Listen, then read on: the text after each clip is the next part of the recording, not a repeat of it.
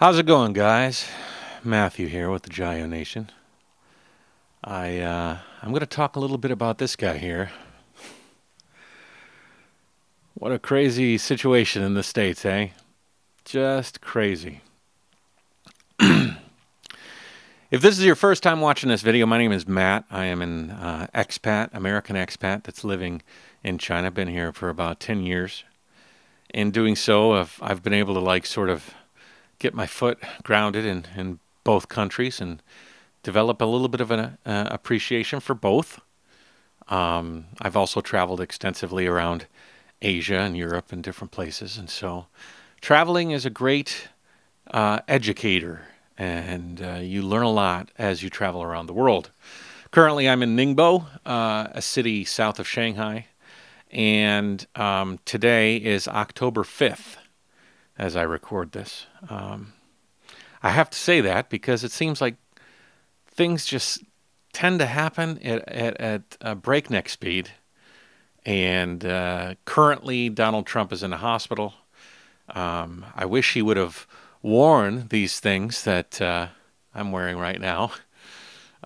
He seems very energetic about making them.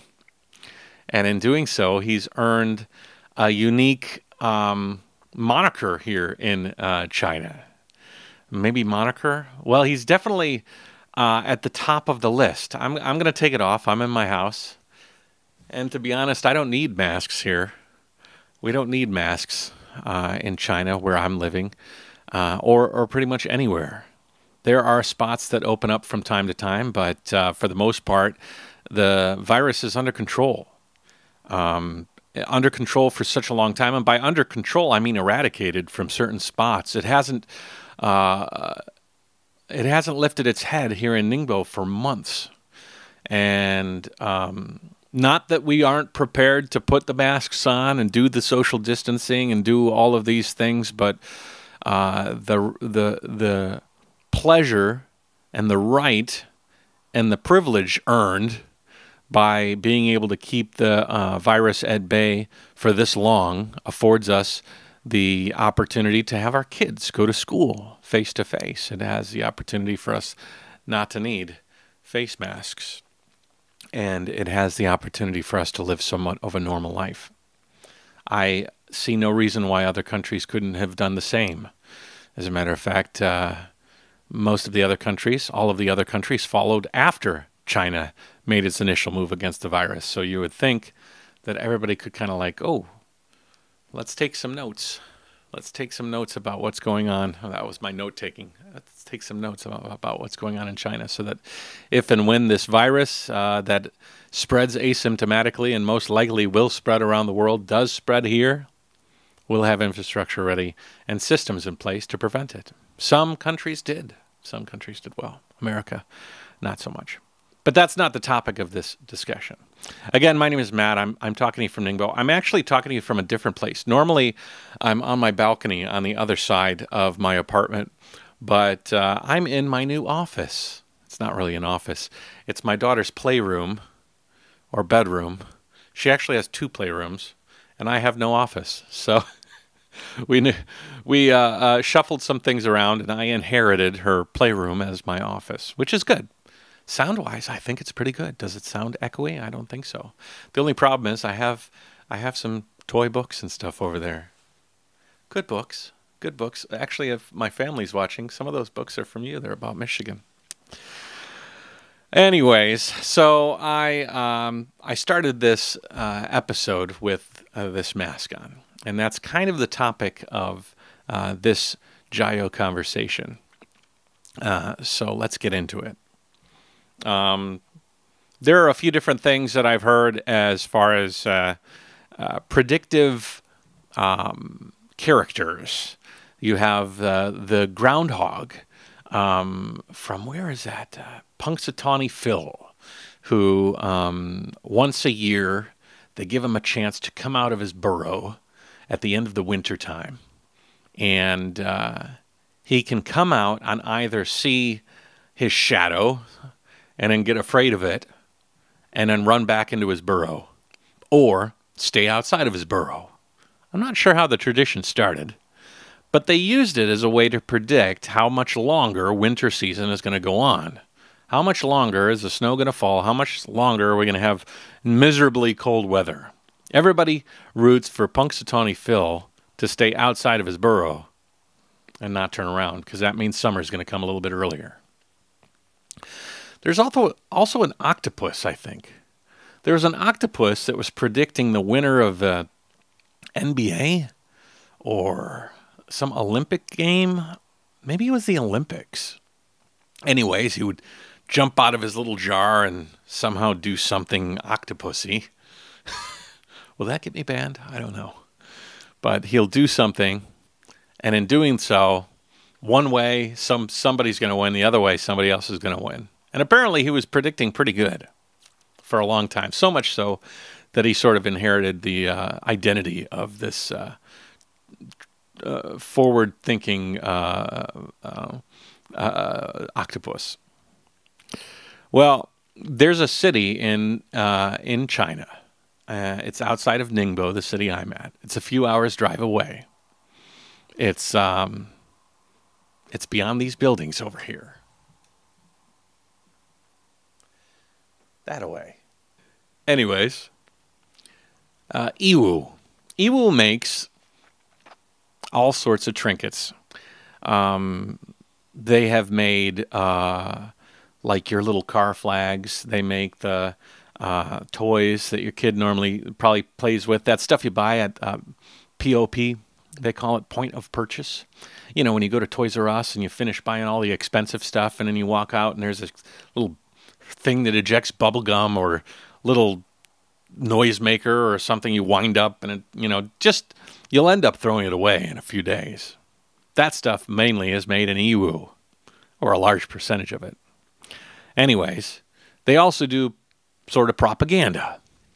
Not Chinese propaganda, mind you. You know, America does propaganda too. Western countries do. You might think of it as political propaganda, but it still fits under the title of propaganda. They make propaganda for everywhere. 9/11 saw a boom in Yiwu as they made the American flag car flags that hooked onto your driver's side, sandwiched between your driver's side door and the closing opening, and closing the closing part of the door, and they made millions upon millions of American flags for Americans who felt newly invigorated and patriotic in the midst of such a tragedy as 9/11. Another thing that they do is they make political merchandise. They do it every year, every election. And they have been able to see the volume of political junk, basically. Pins, flags, doodads, cups, any of that stuff you see on Donald Trump's website that's like a commemorative coin or something. I would have to say that most of it, unless it's literally being said made in America, was made here in China, and that the majority of it was made over in Yiwu. My wife is a person who does sourcing and manufacturing here in China, and she requested some mask samples from Yiwu, and among the mask samples was this mask sample. And a message came along with it to Annie from her suppliers, who were sort of laughing about it. They were saying, looks like Donald Trump's going to win. They have been able to calculate a system to say who is going to win based on how much merchandise is being produced out of the city. And this year, all signs point to Donald Trump. And so they have been kind of assuming, based on their past guesses that have been true, like 100% of the time. They predicted the Trump win in 2016, and they predicted every election previous, since they've been like mass producing political propaganda merchandise. So they think Donald Trump's going to win. And I'm hoping that this is the first year that this prediction goes false. I think anybody that watches this channel knows I'm not a big fan of Donald Trump. I think he is dangerous. He's actually a danger to not only Americans, but the equilibrium that a thriving global economy can survive on. I am not interested in seeing America become weaker. I'm not interested in seeing China become a behemoth off the back of Americans' retreat from the global stage. I believe that we should all rise together, and a healthy competition between the two of us can help to make sure that we both keep checks and balances on each other. And with America First ideology retreating from the idea of globalism, which I think is a good thing, healthy globalism, is giving carte blanche to China to step into the void left by America and press on forward. I'm not the only one that thinks this. I have a lot of friends here in China, and a lot of them, well, not a lot of them, but some of them are very friendly to the idea of Trump being reelected. It's not just the fact that he's buying a ton of merchandise. I find it, on a side note, I find it extremely humorous that Donald Trump produces masks with Trump 2020 on them, and he is now in the hospital for COVID because, among other reasons, he wasn't wearing the mask that he produces. I find the irony in that heavy. I find the irony in a lot of things going on, and the hypocrisy in a lot of things going on as heavy. But anyways, so why does China want Donald Trump to have a second term? Well, I was sitting around a campfire. I went camping with a friend of mine, Tony, and my family. We went to it wasn't even camping. It was glamping. We literally went to a campsite with tents pre-set up, and I made a video, actually, that's going to come out in the future about the differences between camping in America and camping in the East here. And there are definitely some differences. China is changing to become a bit more Western, a little bit, but for the most part, they do things a bit differently. And I kind of like the Western way of camping. It's a little bit more of like isolated, your own family surrounding a campfire. And whereas China, it's like a bunch of families sharing a community event coordinator who is doing all sorts of crazy things. Not quite the rustic camping that I'm used to. But I was sitting around a table drinking some gin and tonics with my friend Tony, who's Chinese. And we had an interesting conversation.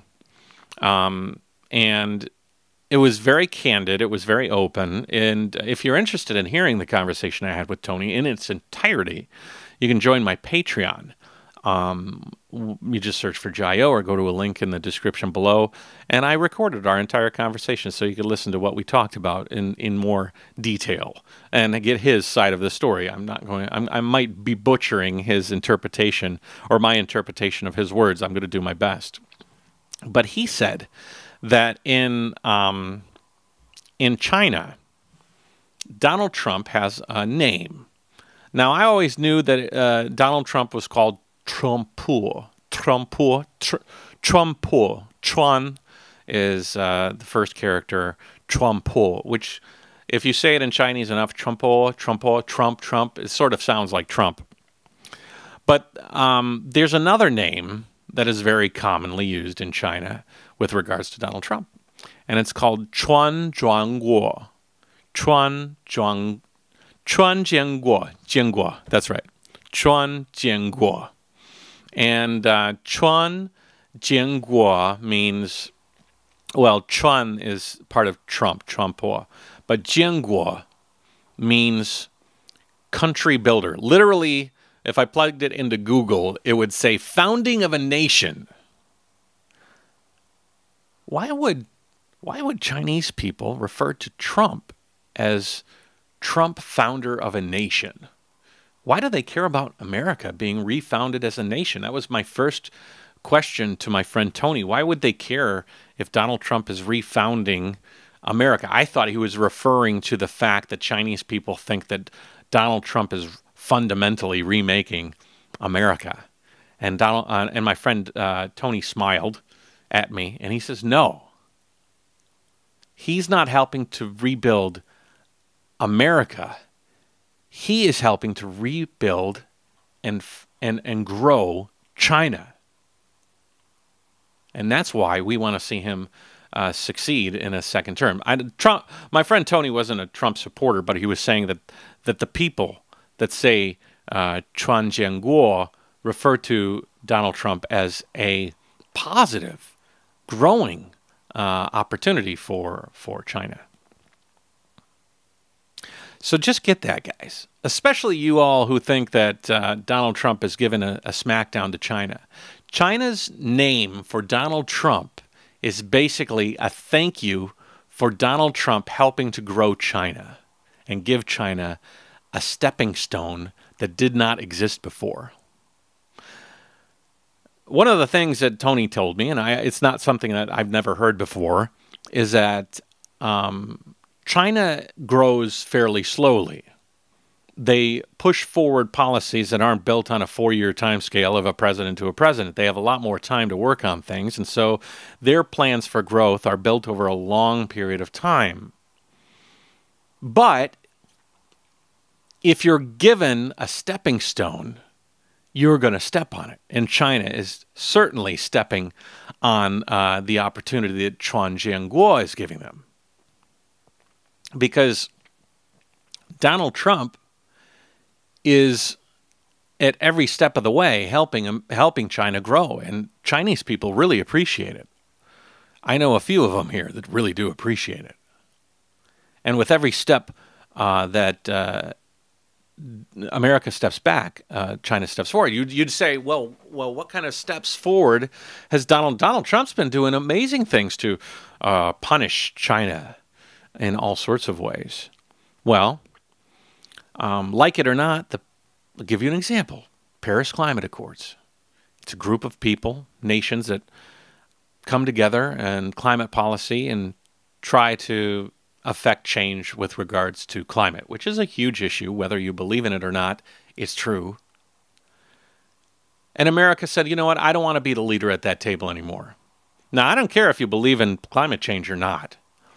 Being the head of a table of world leaders and being the leader of that table earns you credibility.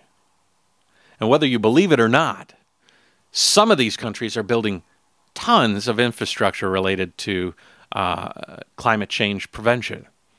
And a lot of those policies and decisions are happening at the Paris Climate Accords. So America not only takes a step back, like falling over itself, runs away from this group that they were the leader of. China moves into that position. They already have a huge infrastructure for making solar panels and all sorts of wind turbines. And the industry here in China to build climate change prevention goods and services is huge.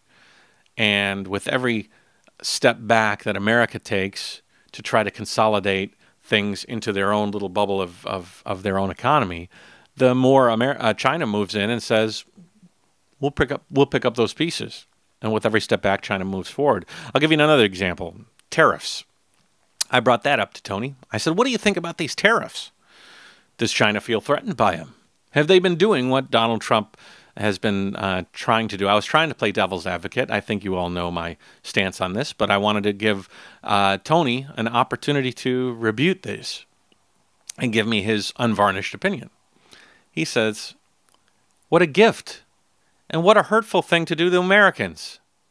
Because as much as Donald Trump says it was a punishing thing to China, it was much more of a punishing thing to the American populace, who look forward to buying goods in America at a rate that is pretty low, because China produces stuff at a pretty low cost.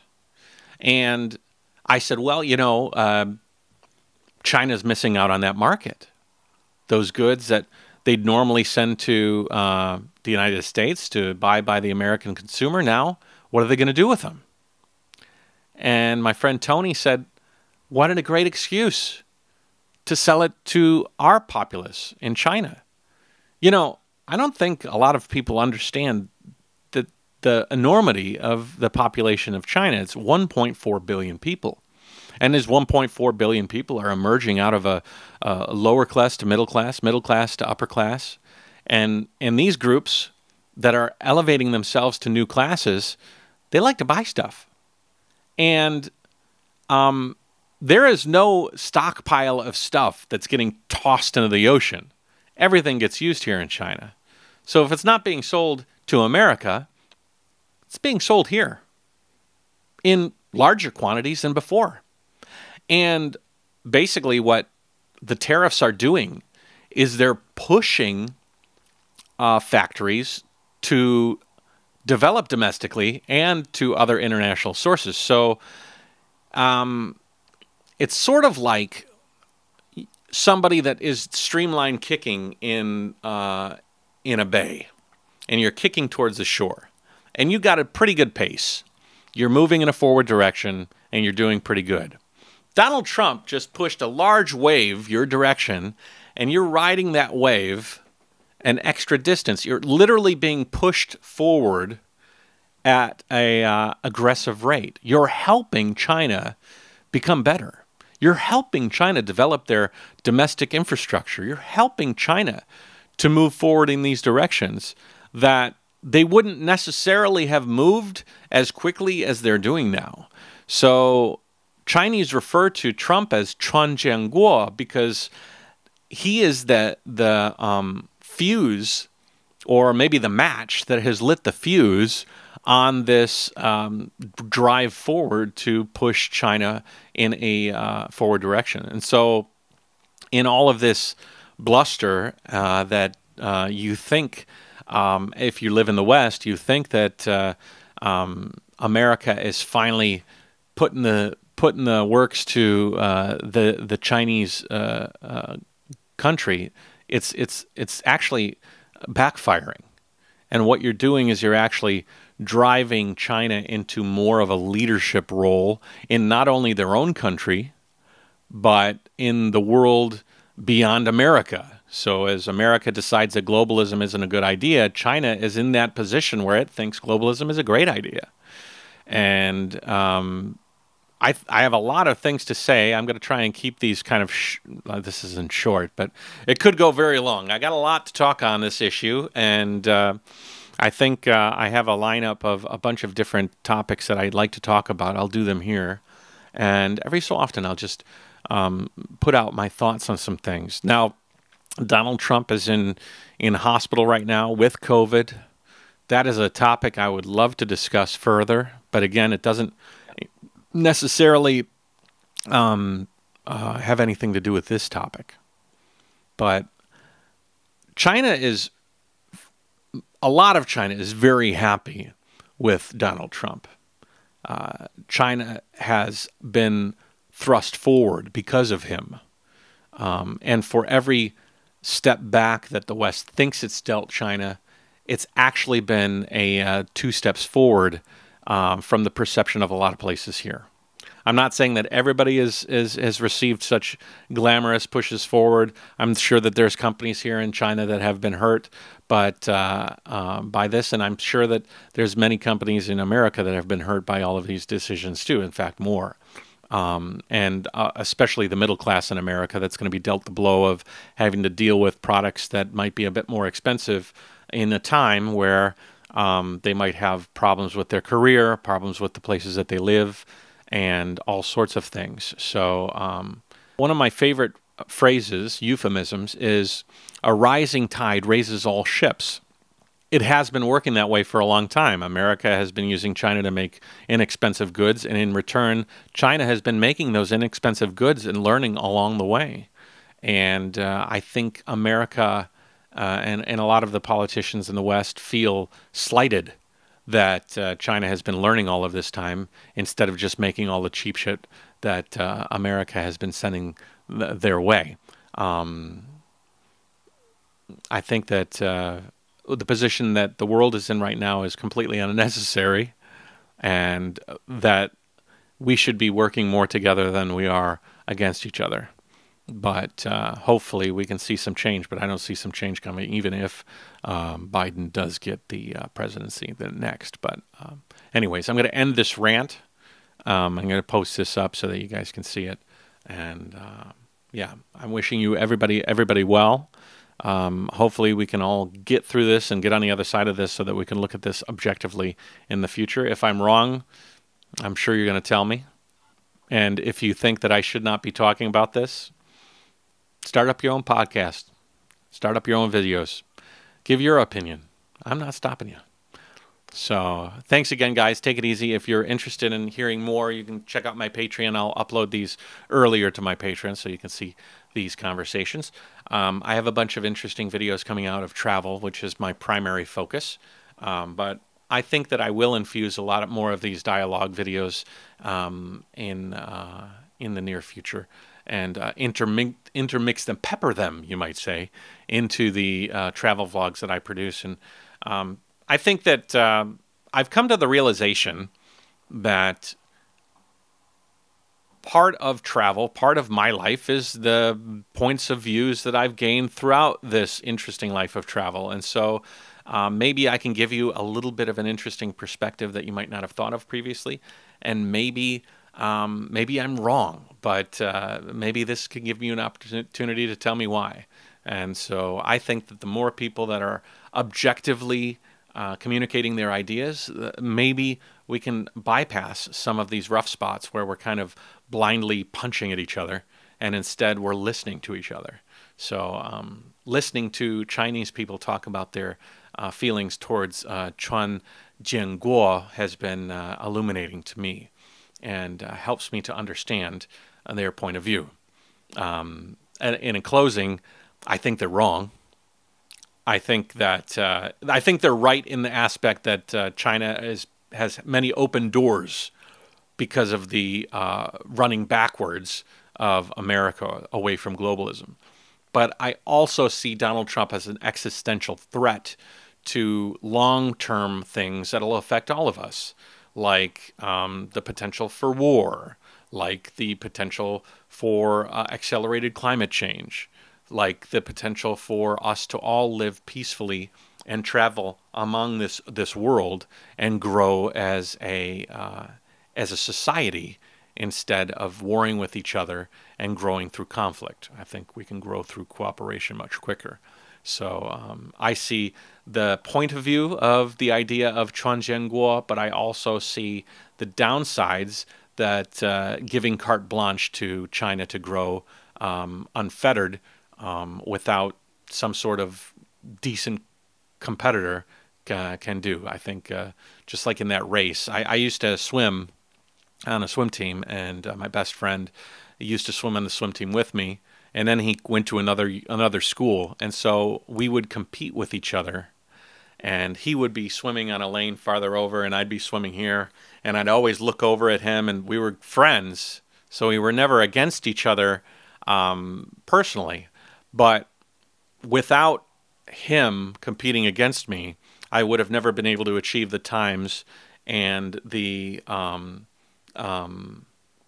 marks and win the races that I did, knowing that my friend was working against me in this race. And knowing that China and America have a rivalry is not a bad thing. It's just that when you don't understand the rivalry, that when things get out of hand. I think maybe the next episode, I'm going to talk about how China isn't America, and America isn't China. And you know what? That's okay. And I think that a lot of the problems lie in the fact that the West is so frustrated that China is doing things differently with some successes, and trying to cram China into this square peg when they're when they have a round hole. And that's a real big problem, a lack of understanding that we're both different, and in those differences we can succeed together. Anyways, take it easy, guys. JaYoe, look for the next episode. I think we'll have another episode coming up really soon of travel, where I'm going into a ghost city in China with a friend of mine named Jim, taking pictures, and really, really interesting video. Might have come out already. I'm not sure how I'm going to pace these things, but take it easy. JaYoe, have a good one. Stay safe. Wear your mask if you're in a country that you have to wear a mask in. And if you're in China, just do your thing. Take it easy, guys. Bye-bye.